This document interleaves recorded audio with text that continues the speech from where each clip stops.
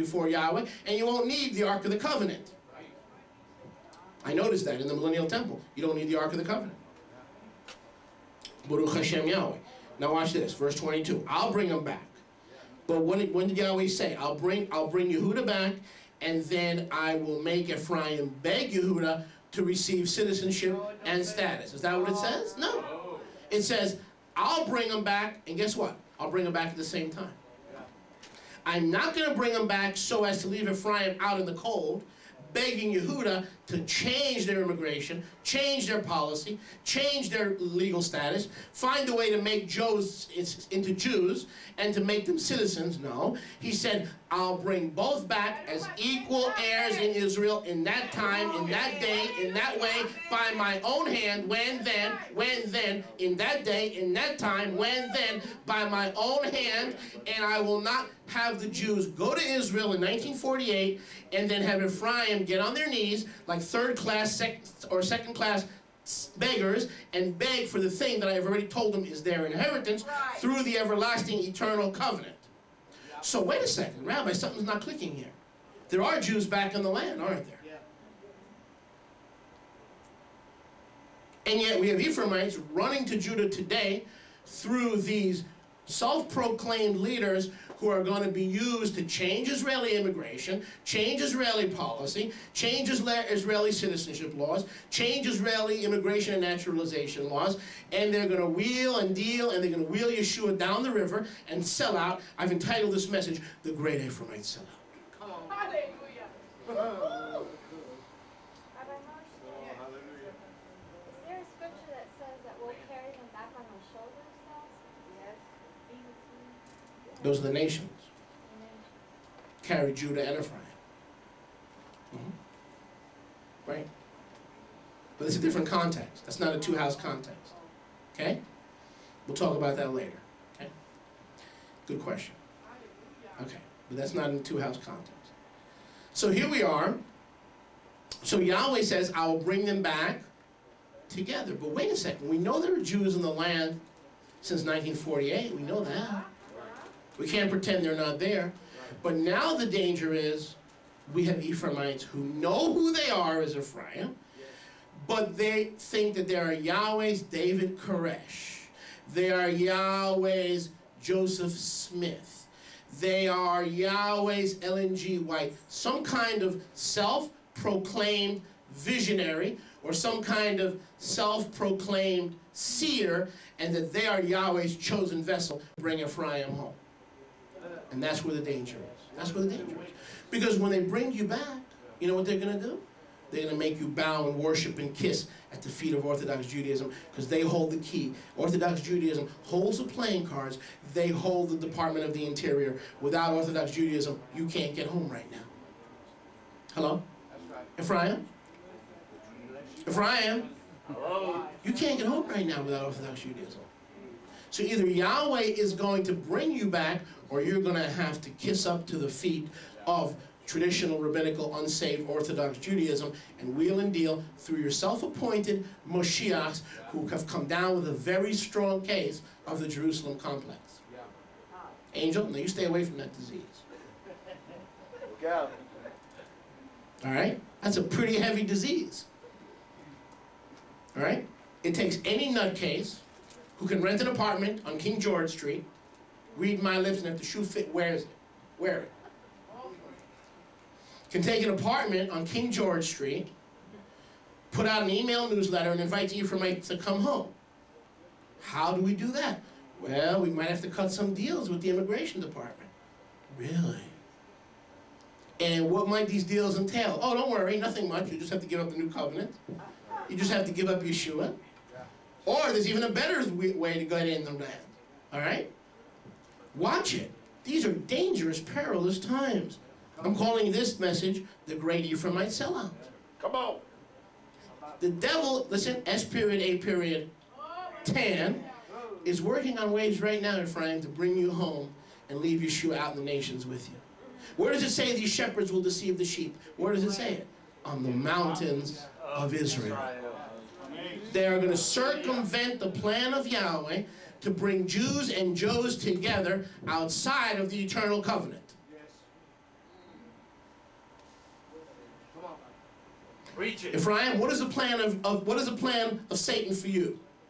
To bring you together with those loving Jewish people outside of the eternal, everlasting covenant that is never going to be forgotten, and to find a way to manipulate and to move the situation so that the two trees become one in the hands of the immigration department, or for the two trees to become one in the hands of Orthodox Judaism, or for the two trees to become one in the hands of these self-proclaimed deliverers working with the unsaved, cutting deals behind the scenes. Now, why did I read all those scriptures to you? Why did I read all those scriptures? To show you the plan. Show the plan. Yeshua is the man with the plan. There is no such thing as Yehuda coming back to the promised land and leaving Ephraim or non-Jewish Israel out in the nations. When one comes back, the other comes back. When 1 + 1 = 2, 1 + 1 = 2, and they come back as Echad, one nation, restored in Yahweh's hand. Now, go down in Yechezkel 37, verse number 22. I will make them, oh my goodness, look at that. Tehillah, look what I found. Verse 22. I will make them one nation. When Yahweh makes the two one nation, how much help does he need from the self-proclaimed deliverers who have come down with a case of the Jerusalem complex? How much help does Yahweh need? Nada de particular. Zero. Ninguno. That's right. Bupkis. All right? Now, wait a second. Yahweh needs no help. He's not going to unite Jew and Joe outside the renewed covenant, the everlasting covenant. He is going to do it himself. He is not going to wheel and deal and make people second, third, fourth, and fifth class citizens. He's not going to make one house worship at the throne of another house, begging them from the crumbs that fall from the master's table. For it is written, healing is the children's bread. The healing of the exile, of the galut, is the children's bread. All the children, not just Jewish Israel, but Joseph Israel, non-Jewish Israel. Hallelujah. But wait a second. But there are those that have come down with the Jerusalem disease, the Jerusalem complex. And they are self-appointed deliverers. And they are the false shepherds of Israel, waiting. They're not waiting in Harlem anymore, and they're not waiting in Little Havana anymore, and they're not waiting, and they're not waiting in Austin, Texas anymore, or Waco, Texas. They're waiting for you back home. Now you got to do a little business with them. They'll get you in. Just bring your checkbook. Bring your checkbook. Don't pray in Yeshua's name. Be sensitive to the Jews. You don't want to offend them. Bring your Bible. Don't leave the New Testament out of it. Bring the Tanakh. Bring your stone edition. When you come to Israel, bring your stone edition. But don't bring the Brit Hadashah, especially that fat rabbi with the restoration scriptures. Leave his edition at home, because that edition is nothing but a bunch of trouble.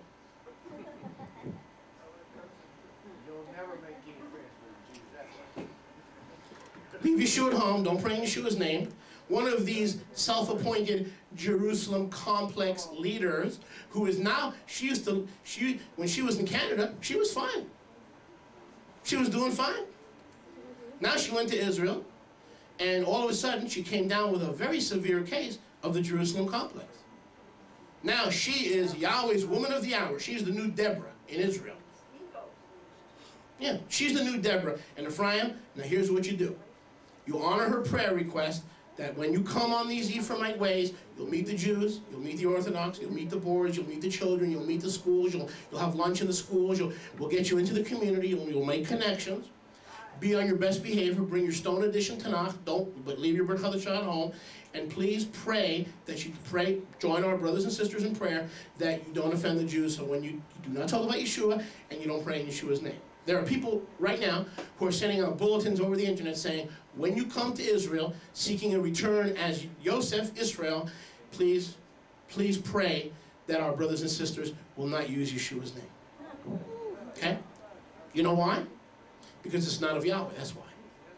Yahweh says, when I do this restoration, They won't be looking for the Ark of the Covenant. They won't be thinking about the Ark of the Covenant. They won't be meditating on the Ark of the Covenant. When I do the restoration, that stuff won't even come to mind, because I'm going to take the two houses, make them one in my hand, and I'm the only thing that'll come in their heart and their mind. Me, I'm all, because I'll make them one in my hand. Now go back to Ezekiel 37. Look at the end of verse 21.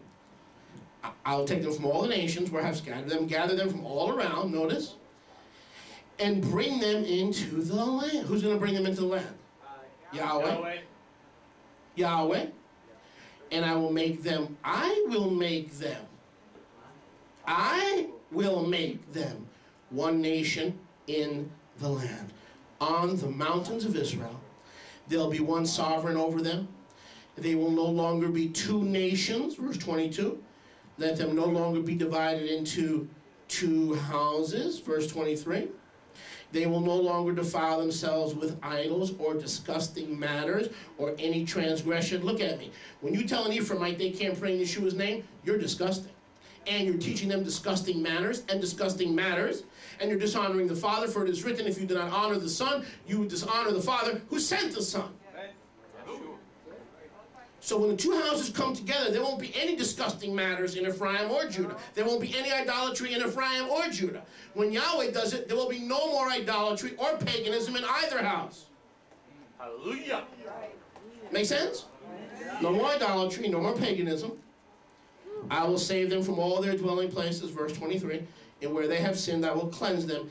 I will be their people. I will be their Elohim. They'll be my people. Verse 24. David, my servant, will be king over them. The greater David, or the eschatological David, the final latter-day David, is not David resurrected that comes to Brooklyn, puts on a nice suit, and goes back to Israel and takes Ephraim. No, David is not resurrected other than when you and I are resurrected.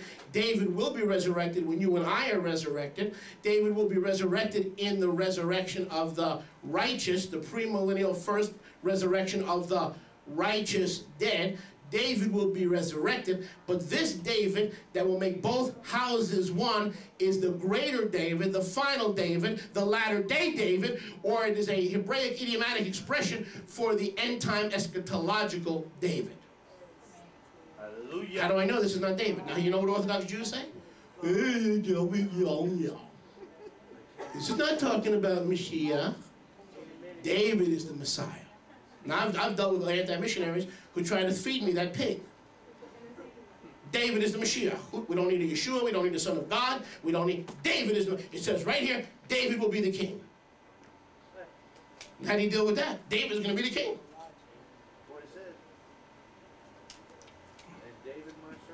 I'm going to prove to you this can't be the historical David. It has to be the end-time eschatological David. You want me to prove it to you?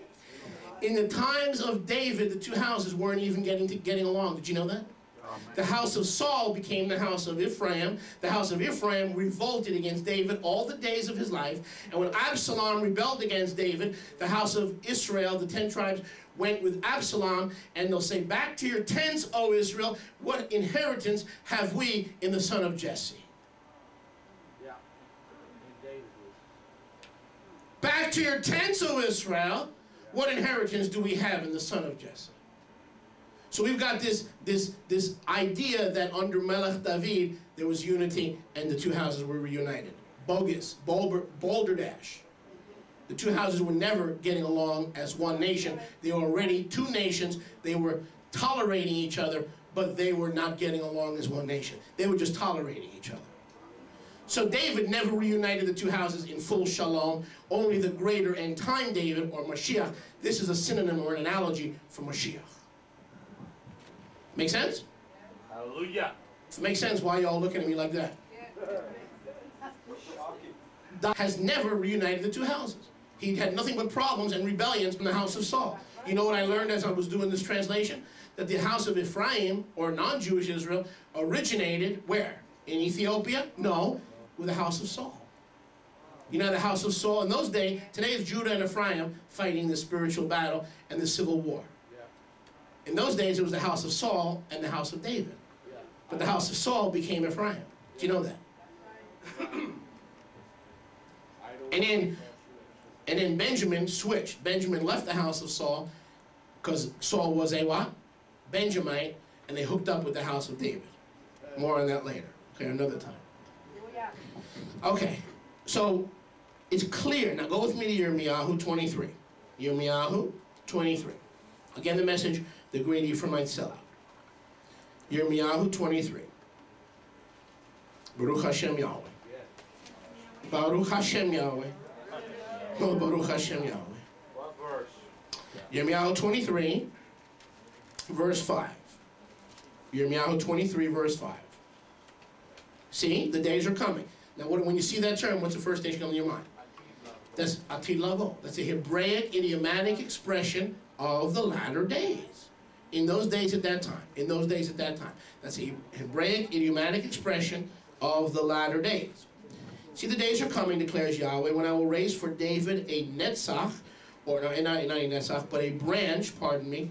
I've got to look up the word for branch, I forgot it. Netzach is victory. A branch of righteousness. No tree. And a son, not in that word, not in that verse, I don't think. Of righteousness, and listen, and a sovereign shall rule, a king shall rule and act wisely, to do right ruling, mishpat, and righteousness in the earth, in the land, Israel. In his days, in what days? The king of righteousness. Watch this, 2 houses. Yehuda shall be saved through the blood of Moshiach, and Israel will dwell safely in Taiwan. Is that what it says? Where's Israel going to dwell safely? In the land. How do we know in the land? You go back to the end of verse 5. He will establish right ruling and righteousness in the earth. That word there is aretz, could also mean the land of Israel.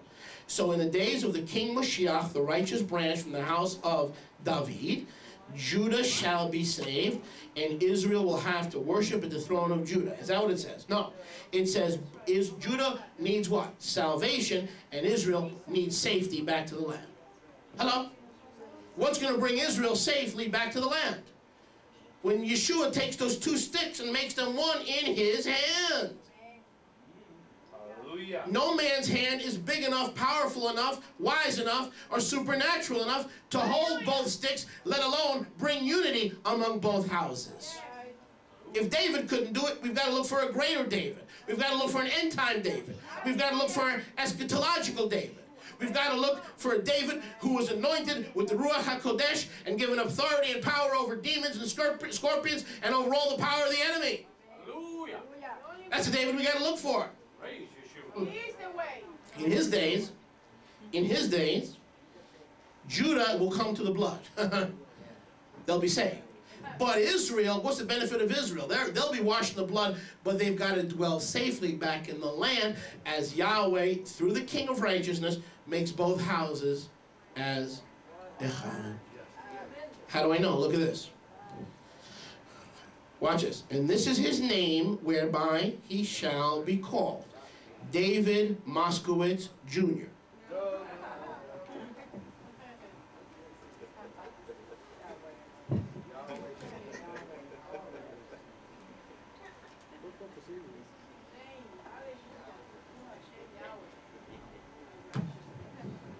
Rebbitzin, Wendy McNulty. No. Hadassah. I'll say whatever I want to say. I'm going to expose these snakes. That's right. I'll say whatever. I pay for this microphone. I'll say whatever I want to say. That's right. Go ahead. Hey. Say it, Rabbi. That's right. Be scared. Norman Willis. In his days, Norman Willis will bring Israel to safety.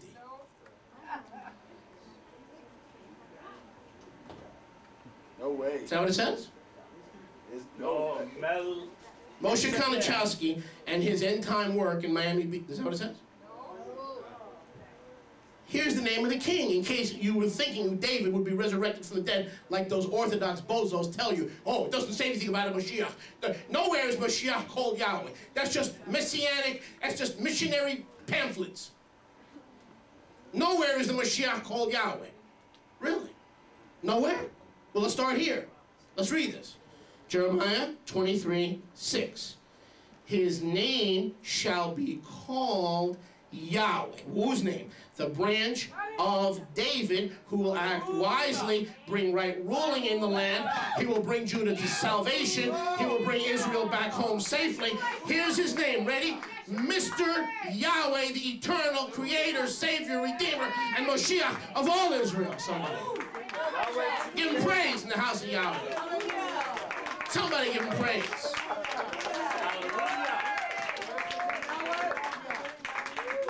Well, brother, I'm not into that missionary stuff.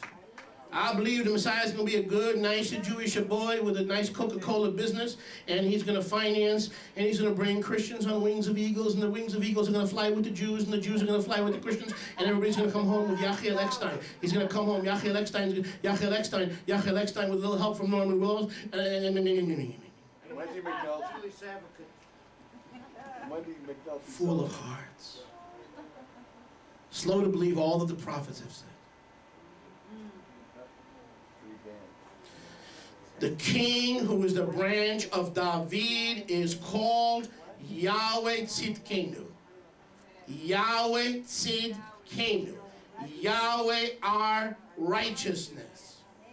There is no journey back to Israel for the Jews apart from the coming and the return of Yeshua, who himself will take the stick of Yosef in the hand of Ephraim and unite it with the stick of Yehudah, and he will make the two sticks into one tree, one olive tree, where in his hand, not in front of the Sanhedrin, not in front of Talmudic councils, not in front of negotiating committees, not in front of immigration departments, not in front of naturalization services, he will bypass the need of human agency.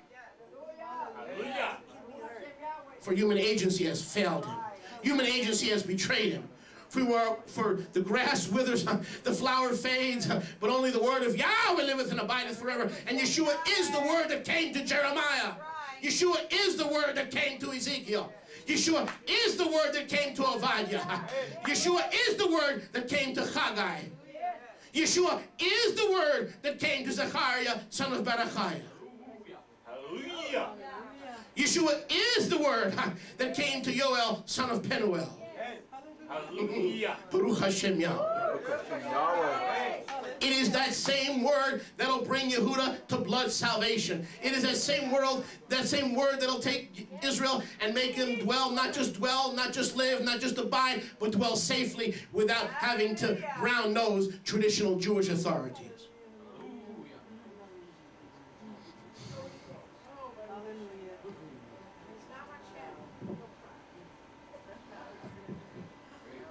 Now go with me to Yirmiyahu 32. You're coming home. It says when Jews go home, Jews go with them. You know that's going to lead us to some very startling conclusions. That the Jews in the land now are not the Jews that are going to be going home with you. Because listen, if Ephraim's got to go and join Judah in the land, then either these scriptures are a lie or what's happening there ain't prophetic. Let's say that again.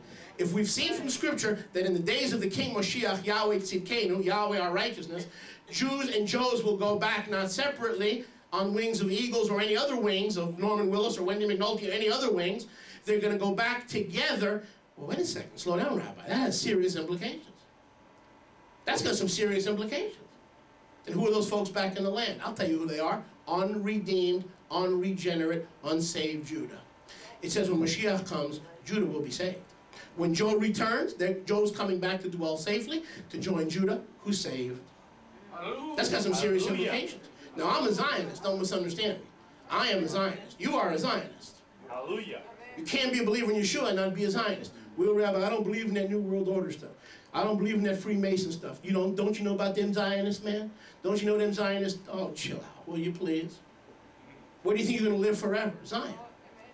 Where's the temple going to be rebuilt? Mount Moriah across from Mount Zion. Where's the kingdom going to be established? Many saviors will come to Mount Zion. That's us. We are the little saviors under the big savior. We're all Zionists. Every born-again believer in Yeshua from Yehudah or Ephraim is a Zionist. Now, you got unsaved Zionists. You got saved Zionists. You've got wicked black people. You've got good black people. You've got wicked Spanish people. You've got good Spanish people. So if the UN in the world says Zionism is racism, you know what you can tell the UN to do and the New World Order and all those global conspiracy folks? Tell them the truth. There are good Zionists and there are bad Zionists. And when you do what Yahweh's will and you're Yeshua's disciple, you're a good Zionist. Turn to your neighbor and say, you look like a good Zionist. Turn to your neighbor and say, matter of fact, I always knew you were a Zionist. I knew you were a Zionist. I'll be your neighbor. You. All our neighbors skip town. Baruch Hashem Yahweh. In case you hadn't noticed, we're running low on neighbors. So just temporary. Baruch Hashem Yahweh. Baruch Hashem Yahweh. Now watch this. David, my servant, will be king over them. They will have one shepherd. They'll walk in my right rulings. They regard my Torah and do them. So the characteristic of the restoration is, listen, all Israel does right ruling, Torah. All Israel has the greater David as king. Those Jews in the land, excuse me, they don't have David as king. Hello? And most Ephraimites today don't have Torah as their right ruling. So whatever's happening now is a result of a disease called the Jerusalem complex. It can take anybody from Long Island, New York, or from Suffolk County or Nassau, get them to Israel, and they start having visions and illusions of grandeur. Ooh, I'm in Israel now. Maybe there's a reason I'm here. Maybe there's a purpose for me being here. I made Aliyah. Never mind that I had to lie to get in. Never mind that I had to lie through my teeth and mislead and misguide and beguile. Gold have called me. I'm sure gold did call you, but it wasn't Yahweh. Gold might have called you.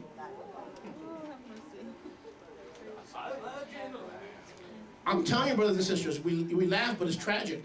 The enemy can take a normal person, full of the Ruach, supposedly, preaching the whole counsel of Yahweh, get him to Jerusalem, and before you know it, they're in Haifa with a red ponytail sticking out of the back of their head. Where do you think the Mormonis are headquartered? In Jerusalem.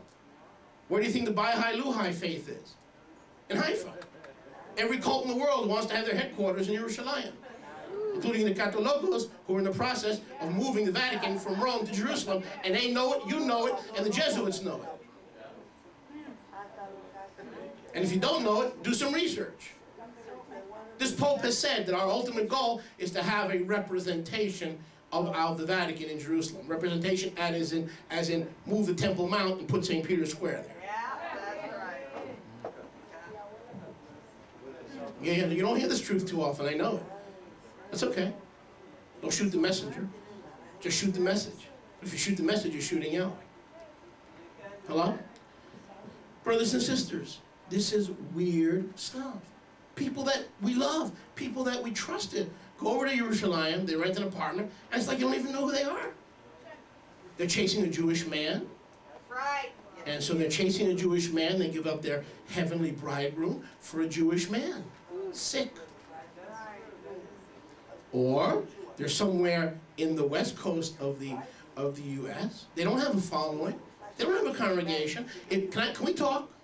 If you think you're a leader and there's no one following you, you're just taking a walk, sweetheart. I'll say that again. If you think you're a leader and you turn around and there's no one following you, you're just taking a walk. And I know a lot of leaders have been taking some serious long walks off of short piers. What's bad about it is they used to take walks. Now they're taking long walks off of short piers. You know what happens when you take a long walk off a short pier? So Yahweh says, here's the plan. Ready? Love me, trust me, I'll bring you back. I may have to do it and raise you from the dead and bring you back. I may do it, I may come in the last generation to bring you back. But when I do it, we're going to bypass all the boards, all the immigration, all the naturalization. There'll be no papers to fill out. There'll be no forms to fill out. There'll just be one question. Do you love me? Hallelujah. That'll be the question to get us back. Do you love me? Hallelujah. That's it. Very simple. Do you love me? Yes. You come back. I'll put you in my hand. You don't love me? You don't feed my sheep? He won't come back. So that those who are back now, and they're not back in the master's plan, they'll be vomited out of the land. Now, and I'm going to talk. The last guy to do this, Del Griffin. Now he calls himself Ben Yosef, okay? Just this last week, there were 2 councils in Jerusalem. One was attended by, one was called Ben Yosef, one was another one, I'm not sure. The last guy to do this, to kiss up to the Rabbonim, even the terms they use, the Rabbonim. Not just the rabbis, but the Rabbonim. Rabboni, Rabboni. We know there's only one Rabboni. Don't ever call me Rabboni. Rabboni means the Grand Master, Yeshua. But they call these people the Rabbonim, right? So now the plan is we're going to meet in Sheraton, and we're going to work out, and we're going to pressure the government, and we're going to do this.